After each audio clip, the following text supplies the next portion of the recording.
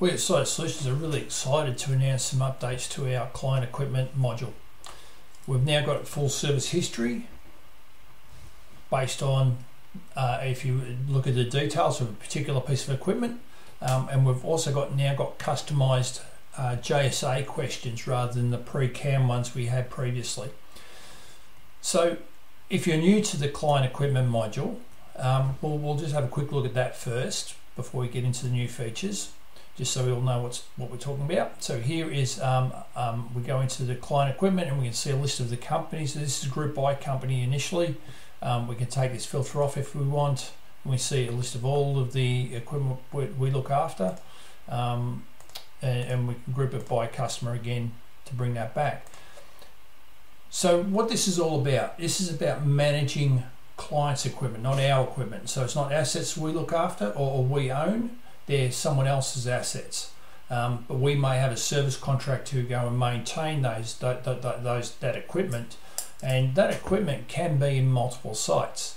So the companies tend to have a head office somewhere, and then they may have satellite offices, and then they may have depots, and then they may have other buildings and so forth. So we're looking after, in this case, air conditioners, and air conditioners could be in any one of those locations. And so it may be you may have an evaporator in a certain office, and the condenser's outside, and then you may have an evaporator, a different evaporator in a different office. You may have a multi-head air conditioner. You may have all sorts of things. So this allows us to keep track of all those things. So if we, up here we can do a search, and I'll post in a serial number. But if you've got a call from a customer and all you know is the room number, but you know the customer and room number, then you can search by location, and you can put in the room number there. But in this case, I'll just go with the serial number. So you can see that serial number is in our Perth office, ABC Company's Perth office. So we can open up that particular piece of equipment, and here we go. This is the client. The client's names here, the equipment address, not necessarily the company address, the equipment location, what room it's in, and so forth. Again, if this was a depot, then you'd have a different address there and so forth. All importantly, we've got the site contacts here. So who do you ring when you get out on site? Which may not necessarily be the same as your head office addresses, all those sorts of things. For this particular piece of equipment, this is the person you ring. Down the bottom here, we've got some notes. So this is for the technicians. They know what strainers and filters to put in. They've got an image pasted in here as well, and you're free to put in whatever details you want in here, or is useful to your technicians. We've got documents where we've got the full manual uploaded and an image uploaded, but again, you can upload whatever documents you want. And here is our new feature, which is our service history, where we've got everything all on the one tab. And from here, you can also print out this service history as well. So if you ever been asked for a report from a client to say, hey, can you tell me, everything that's gone on with this particular piece of equipment, you can print this out. And now we've got our list of here. So at the top here, we've got the client. I don't have any my company information loaded in this system, but here's all the client's address and so forth.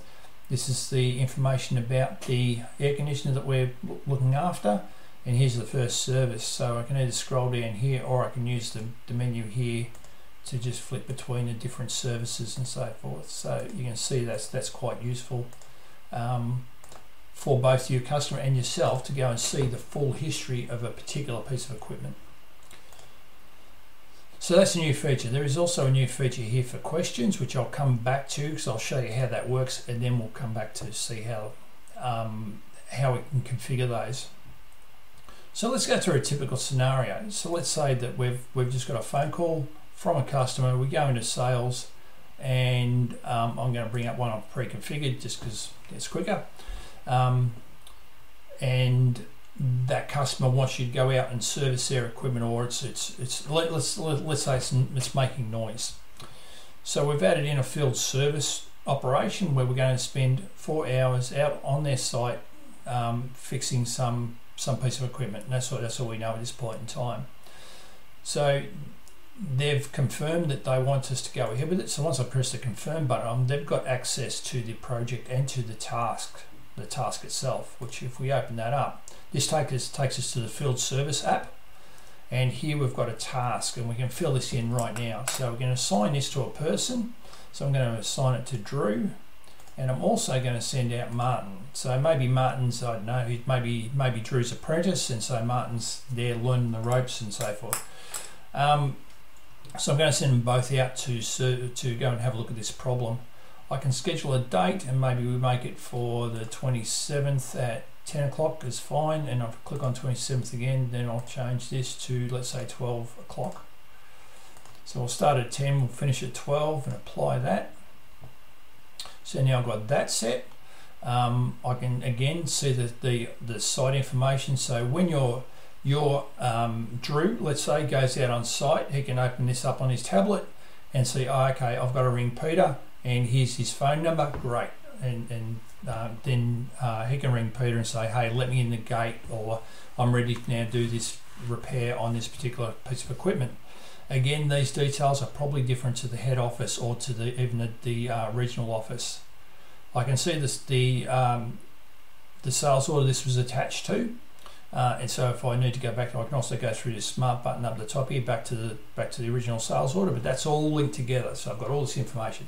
But remember, right now I'm still the salesperson or the person managing this new request from this customer. So I'm just going to set things up for Drew for next week when he goes out there.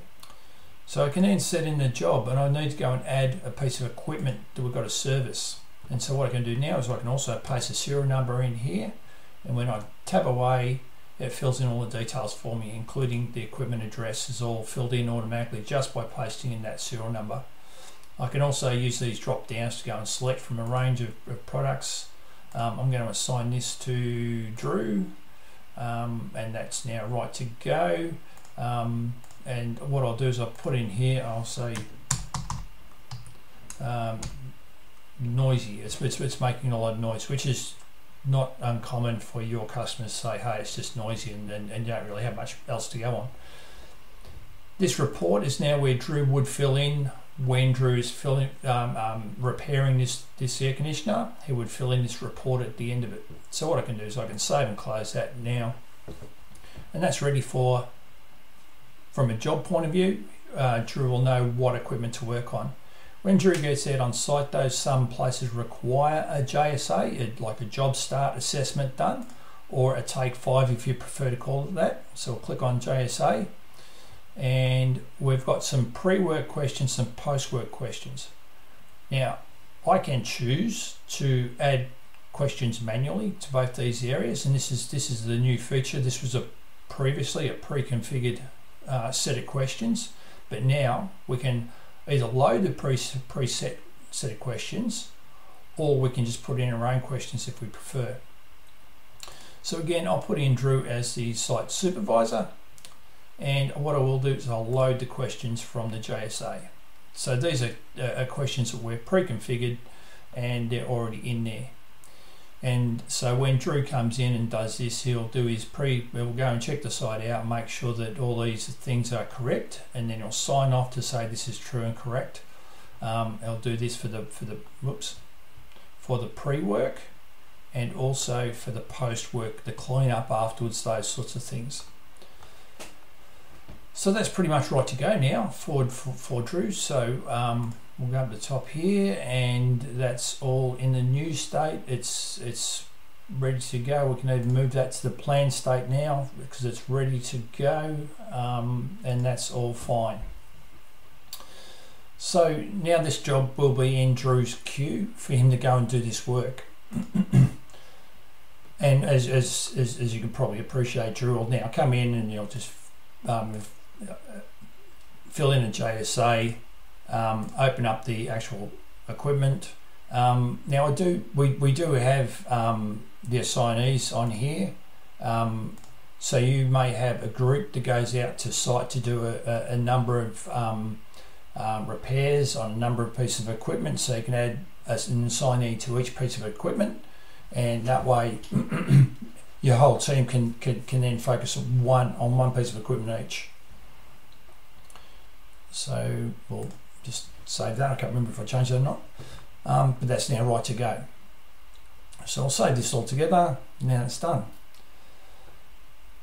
So that job is now in the field services module, ready to go for Drew to go and manage it, do the work. Let's go back into the client equipment again, and what I'll do now is I'll go and have a look at these questions. So this is where we can go and manage these questions, and again we group it by the pre and post works. So I can see that I've got 2 in the post works and I've got 14 questions in the pre works.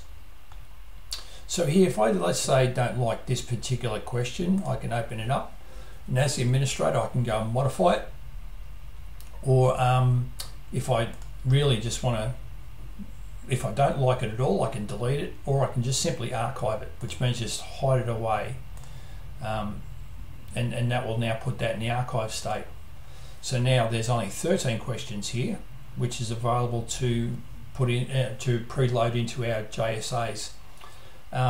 If I choose, I can add a new question here if I choose to, but I won't do that. Now if I do want to go and bring that question back, let's say I've changed my mind and now we actually do need that question in, I can go and unarchive it, and then I'll turn that off again, and now it's back there.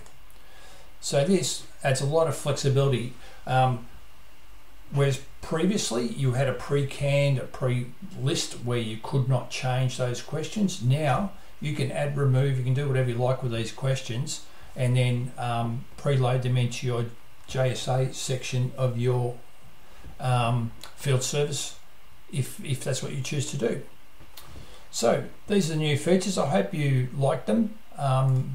We do have some really good functionality here with the service history and being able to pull up and find out what's going on with any particular piece of equipment, and particularly if a customer rings up and says, hey, I had Drew or Martin do a service on my equipment on the 19th of the 4th. Can you please tell me what he did? You can, great, yep, no problem. I can tell you exactly what the issue was and what was done to fix it. So there you go.